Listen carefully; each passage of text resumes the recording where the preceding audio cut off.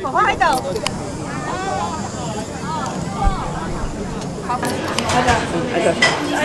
还苦，俺那个苦，我就比臭皮还加苦。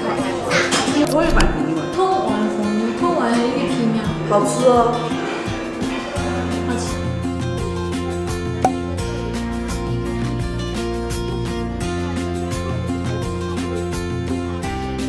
我的妈妈真的好可爱呀！因为是第一次出去旅行，她一直拿着手机在沿路拍。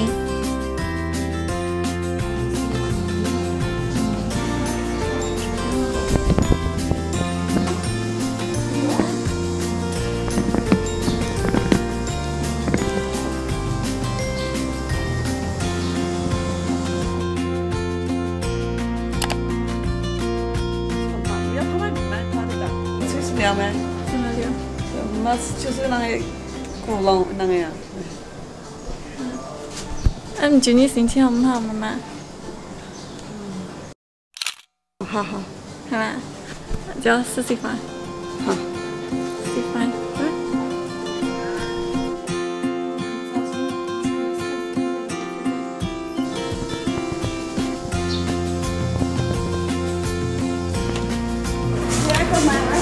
来走。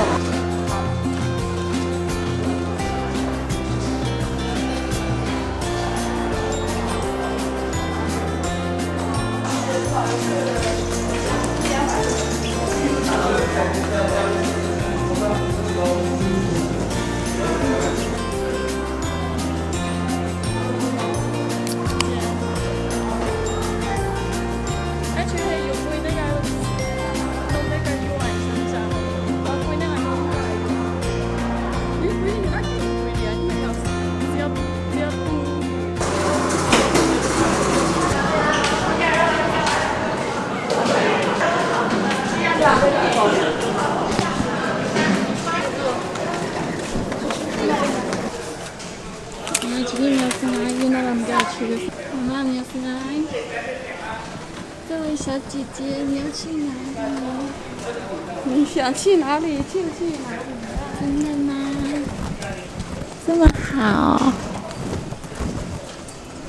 想去哪里就去哪里。那然后我们找得到。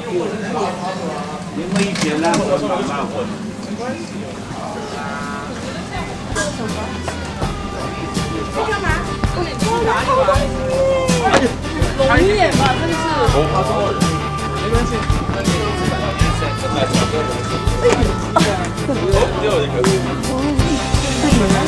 他不是要吃，他不是吧？是黄鸡吧？啊？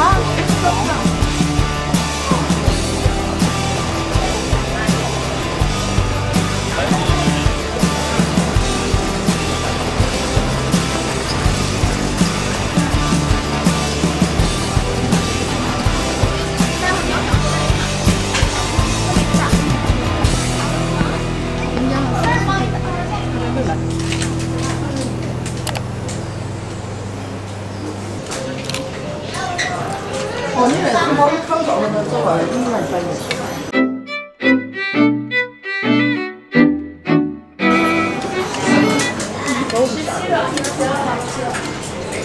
然后后面那个有个3位的2大1小那个宝宝那个帽子的蓝画玩意，味道还喜欢吗，小姐姐？真好，谢谢。喜欢可以叫我们阿姨。什么？味道还喜欢吗？可以，还可以。喜欢可以叫我们。好吃。好吃。这个是我们这边特色的闽南特色五香条，它是那个豆皮包的肉和洋葱，然后沾这个酱料吃。这个好吃。它是闽南特色的。是你的家乡味，是不是？对，也喜欢可以叫我们啊。好。哇，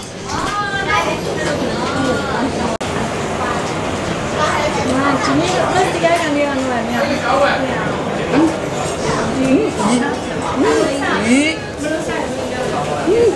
那个不吧？不。那比较对。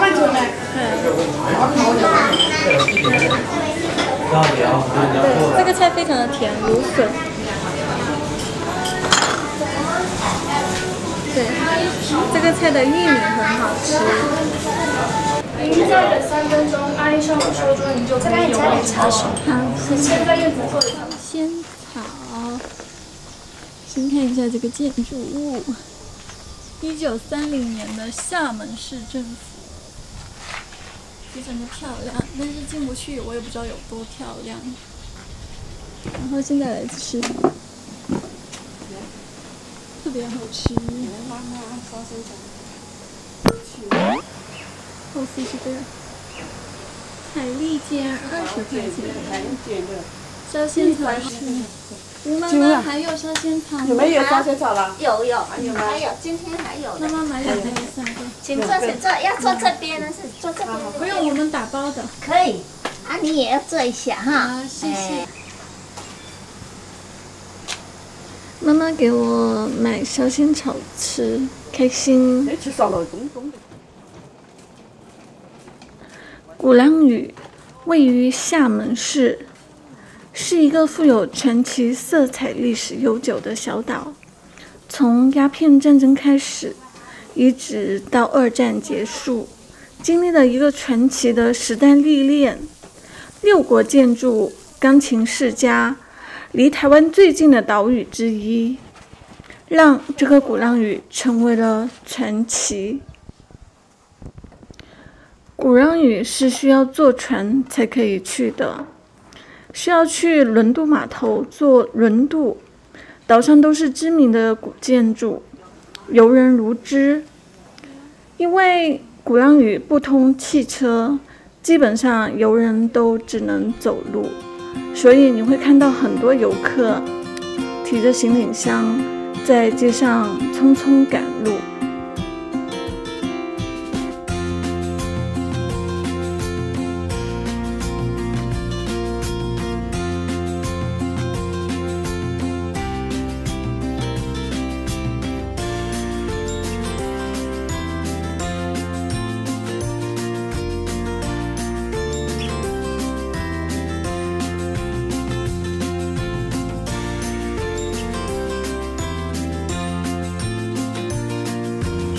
鼓浪屿，鼓浪是岛名，也是动词。浪花敲石拍岸，风吹树叶婆沙，林中莺歌燕舞。素有音乐之岛美誉的鼓浪屿，乐器声与歌声交织回响。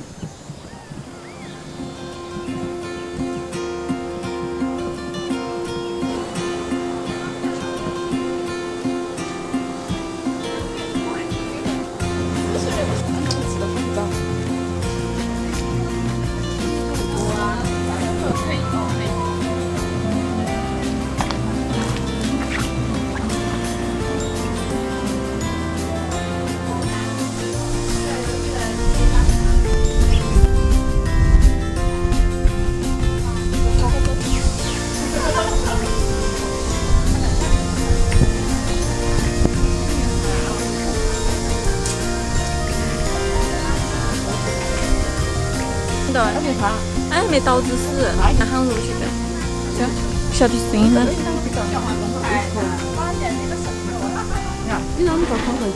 我那还毛路的。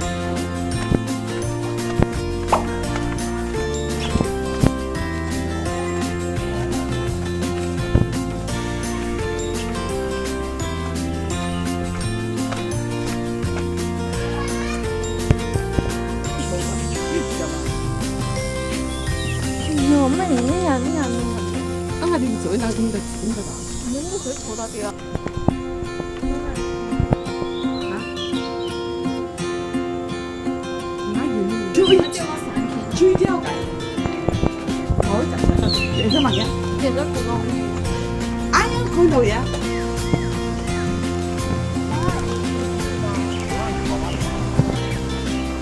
跟住。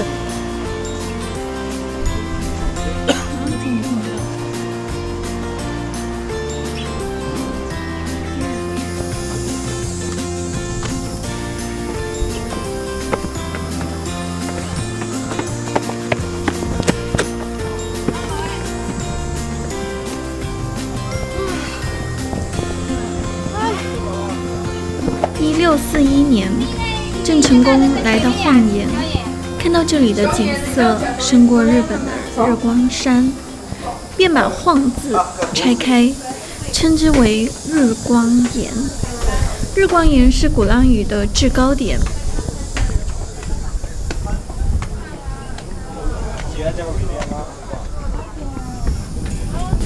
爬上去以后，不仅可以俯瞰整个鼓浪屿的景色，还能看到对面的厦门，实在是太美了。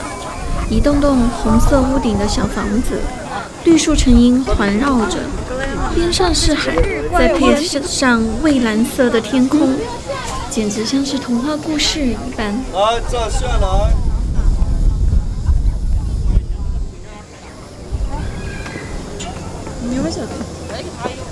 鼓浪屿就是这么一个充满文艺的地方，100年前的一栋栋别墅，静静地伫立在那里。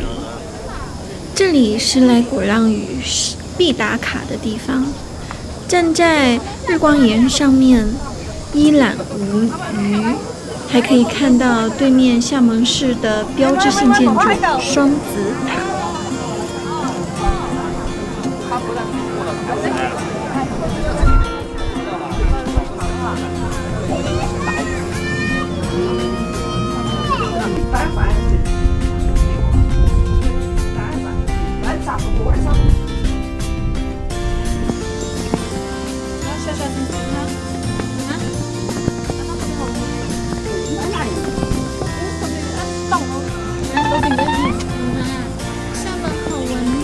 好玩吗？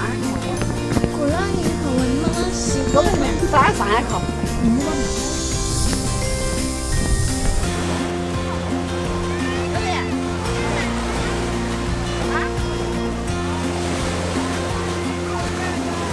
听着海风吹打着石头的声音，到处可见慵懒的小猫和边走边唱的音乐人。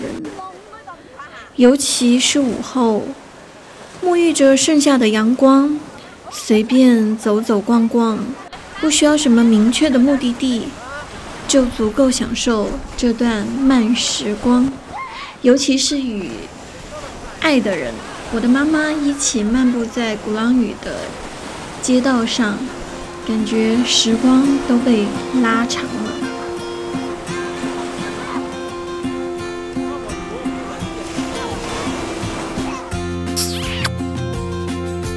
这是什么？石兰花、辣椒炒肉、回锅肉。对了，那个豆腐，那个他说什么？同安风肉。同安风肉。我也买什么？通完风牛，通完的玉皮面。好吃哦。好吃吗？有点甜，有点咸，好吃。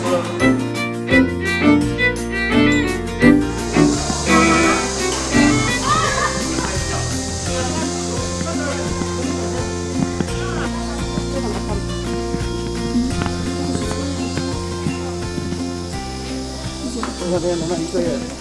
他叫9高高，可能要1000多高，可能那个水质在。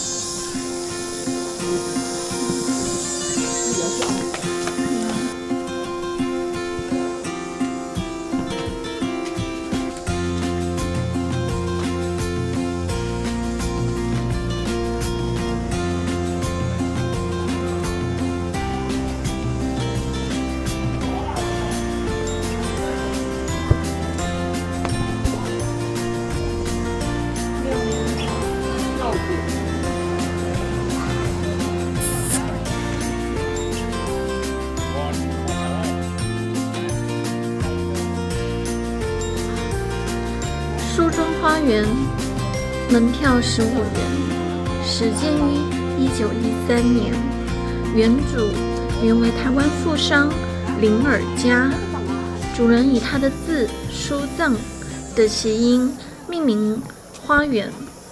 花园利用天然地形巧妙布局，建园初期分为藏海园和补山园2大部分。今园内部有12景，整流素石、12洞天、海阔天空等，各景错落有序。园在海上，海在园中，动静对比，相得益彰，富有江南庭院的精巧雅致。进入梳妆花园大门，绕过照壁，眼前立即豁然一亮。假山、凉亭、小桥、池塘，高矮错落的绿植。当所有花园美景纷至沓来，你脑海里对于有钱人家后花园的概念便被不断刷新。正如右边远处石壁上刻着海阔天空4个字，个人心中的美有时会被眼界所限，只有想不到，没有做不到。梳妆花园是原来的私人别墅，背倚晃岩，面临大海，东临观海园，西眺港仔后。梳妆花园建在海上，布局也是非常多变化的，进洞得间，疏密有致。44桥设计得很有特点，据说是当时建桥时主人刚好44岁，所以命名44桥。走吧，我们走吧。走去钢琴博物馆。该桥长约100多米，好似沉睡的凌波游龙般卧于海边。44桥其实还另有玄机，桥下有闸门，把海水引园内，构成了大海、内池、外池3处。每次涨潮就把闸门打开，放海水入池，退潮时便把闸门关上，把大海藏了进来。这样就形成了海上有园，园中有海的奇妙景致。步入44桥，桥上有半圆形的渡月亭、千波亭、真帅亭、招凉亭，每一处都能从不同的角度欣赏大海。聆听着碧涛拍岸，若在以皓月当空，凉风习习为盼，该是有多么的惬意。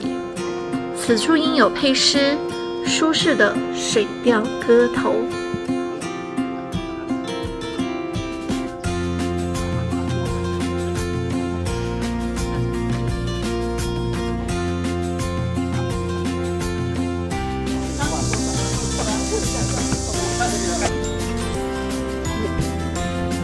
小姐姐，来。在临海石桥的尽头，沿路登上石阶，紧邻海边的听涛轩就是钢琴博物馆。钢琴博物馆十分清凉优雅，馆内珍藏的多架19世纪遗留下来的各式钢琴，鼓浪屿也诞生了许多知名的钢琴演奏家。慢慢的看，那一看这个叫。这几个签是吧？签了。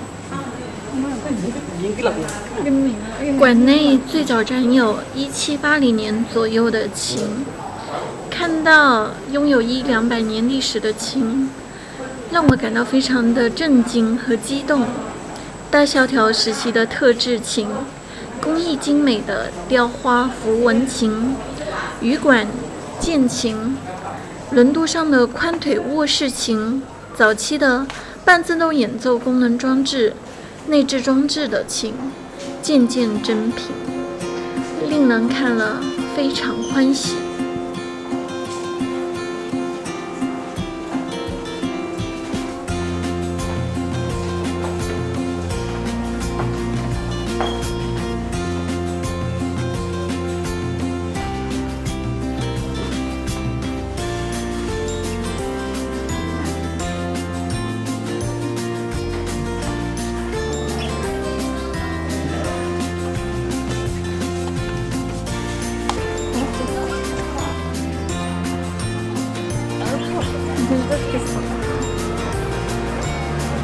还好用。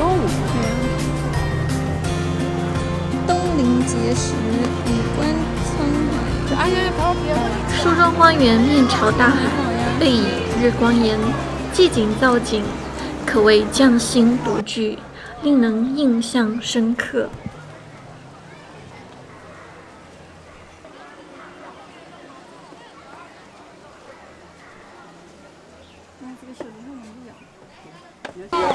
那个太难看了，给他加都不给我了，慢点慢点啊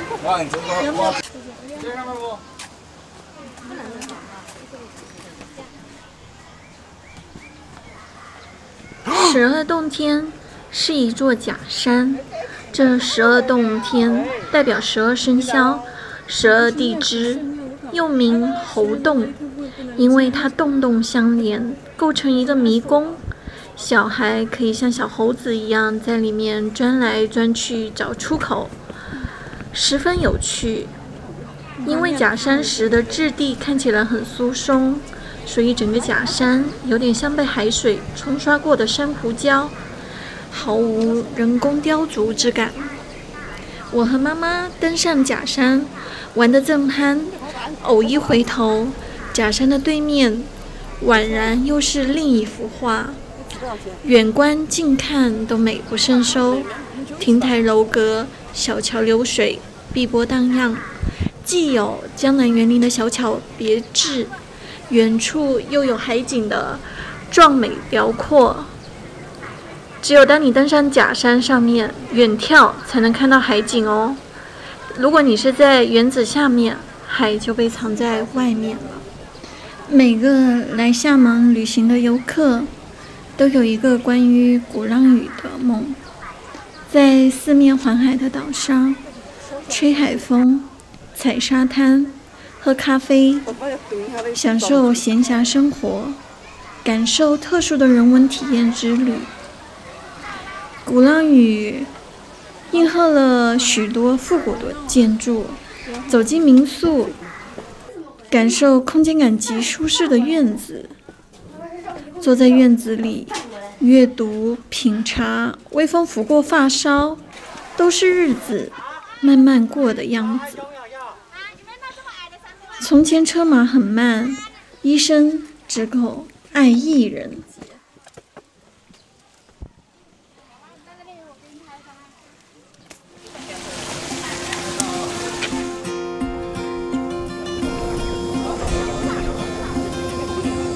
这是和妈妈的第一次旅行，很开心我们有了这些回忆。